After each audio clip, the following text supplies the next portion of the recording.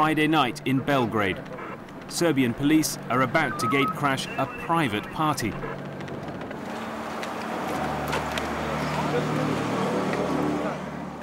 They're looking for drugs and guns, the hard currency of Serbia's mafia economy. The gatecrashers are heavily armed and not welcome. It's all part of a tough new approach to organised crime, one of the nastiest legacies of the Milosevic era. The police action is aimed at mafia bosses who grew rich on the battlefields of Croatia and Bosnia. In recent years, they've turned on each other.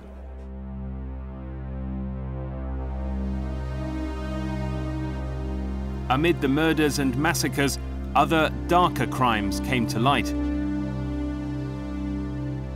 This badly decayed body is all that remains of one of Slobodan Milosevic's oldest friends, Ivan Stambolic, a former Yugoslav president. Mafia killers kept Stambolic waiting at the graveside while they dug a bigger hole and then shot him in the head. In March this year, the government decided to act.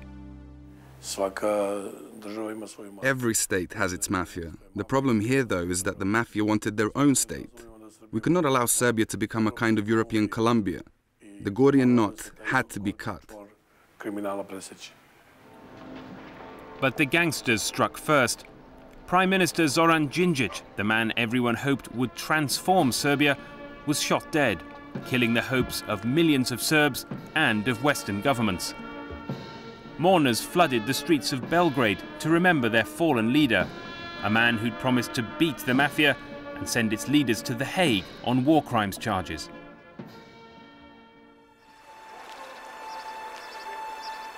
All the signs suggest that Đinđić's murder on Wednesday, March the 12th, was an inside job. As the Prime Minister drove towards Parliament, 3 gunmen gained access to a nearby building. Zoran Đinđić, on crutches after a football injury, was an easy target. His head of security was off work. Someone had turned off the CCTV cameras. As Đinđić stepped out of his car, a bullet pierced his heart, a symbol of how deeply the mafia had penetrated Serbian life. The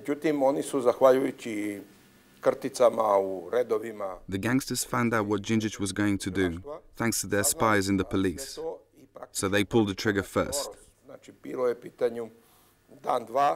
It was only a matter of days before we were going to act, but they were quicker than us. They thought that by murdering the Prime Minister, they would provoke a coup d'etat and change the government. And that way, they would save themselves from being arrested.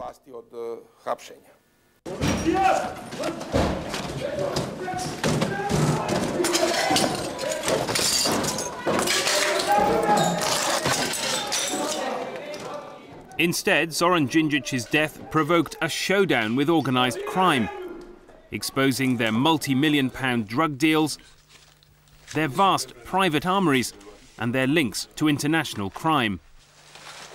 An incredible 10,000 people were arrested, the biggest police operation Serbia's ever seen.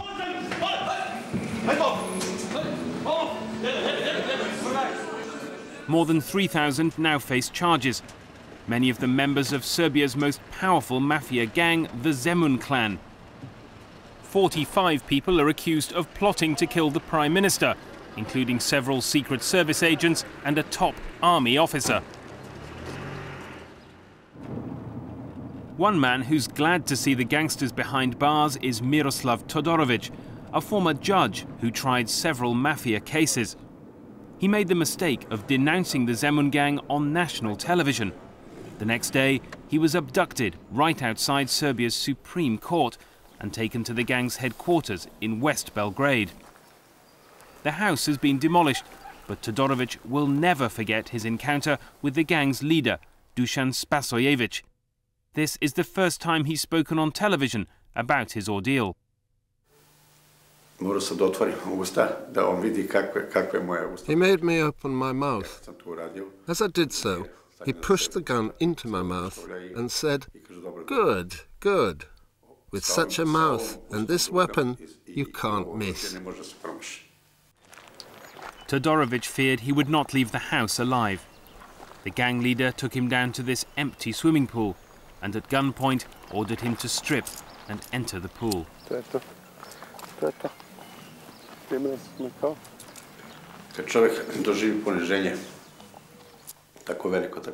When a man experiences such humiliation, so big and so horrible, many other things lose their importance. I'm in my 60s, and I was naked, at the mercy of a murderer. It's devastating.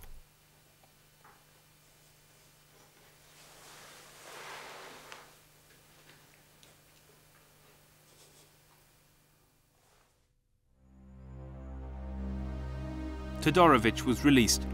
Police shot dead his torturers 2 months ago when they raided a Zemun gang safe house looking for Djindjic's killers. Serb authorities say the 2 men were resisting arrest. But like many things in Belgrade, the attack on organized crime isn't quite what it seems. One of the leading suspects has mysteriously gone missing, and important evidence of the Mafia's links with high-level politicians and police officers has been destroyed.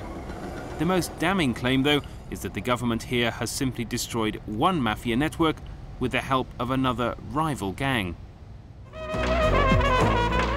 And that's because the Mafia have such a grip on Serb society, from football to pop music. One of Serbia's most popular singers, Ceca, is the widow of the indicted war criminal Arkan. Her music videos reflect the gangster culture of guns and revenge killings. Ceca herself has not been spared, accused of tax fraud and possessing weapons. Football, too, is caught in the Mafia's net.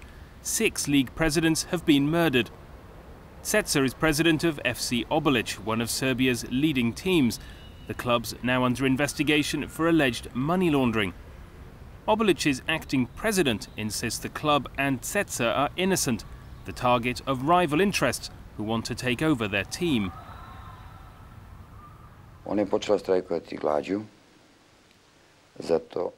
She started a hunger strike because she feels that there's a hidden agenda behind her arrest. We've begged her to take food. She's refused. She says, and I quote, "I think they're going to send me to the Hague for the mistakes my husband Arkan made. If that's their aim, they'd better get a move on." Few people can escape the long shadow of Belgrade's gangs, even Serbia's most popular politician. Former Yugoslav president Vojislav Koštunica has been on the back foot since 2 of his advisors were accused of meeting Djindjic's killers days before his murder. Koštunica says the government's pursuing a political vendetta against his advisors. I consider both of them to be political prisoners. They had nothing to do with that assassination of Prime Minister Djindjic. Government has given already some signs, some proofs that it has intentions to use this state of emergency and assassination of Prime Minister Djindjic in order to get rid of its political rivals. Such questions will now be decided by Serbia's prosecutors and judges, here discussing the legal fight against organized crime. It'll be a massive task, not least because dozens of top judges and prosecutors have been removed during the state of emergency. Serbia's justice minister is under pressure to get results, so he's taken a leaf out of the Italian law book. We are following the practices of different countries. First of all, Italy, which is the leading country in the fight against organized crime. They've got the special police, the special prosecutor, the special courts. And in a way, we have incorporated the experience of the Italian judiciary into our own. A former military court is being prepared for the Mafia trials, complete with bulletproof glass cages for the accused. Human rights campaigners say the trials, due to start in September, will only succeed if witnesses are properly protected, and that will cost money.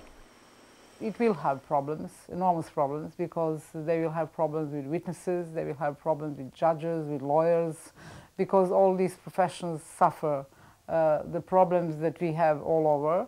And of course, witness will have to be protected, and this is going to be a big problem for the country as we are, where safety is not really so highly ranking. On the surface, Belgrade seems a lot more prosperous now than in the war years. There are even hints that the former pariah state could join the EU and NATO. But before all that can happen, Serbia needs more outside help to tackle the mafia's main sources of income: smuggling, extortion and human trafficking. The mobsters are acting like real globalizers. They don't know any boundaries, and they are united all over the planet. And that's why we have to fight them globally, united and cooperating. Apelujem I na vladu Velike Britanije I na druge zemlje Europske unije. I'm asking the British government and other European nations, including the United States and other developed countries, to help our police, customs and judiciary to become a firm and safe barrier against organized crime. I čvrsta prepreka organizovanom kriminalu. Removing the Milosevic regime, then, hasn't solved all of Serbia's problems. In some ways, it's made them worse. Unless the outside world offers more cash aid, the crime and corruption which has engulfed Belgrade could soon become this country's biggest export.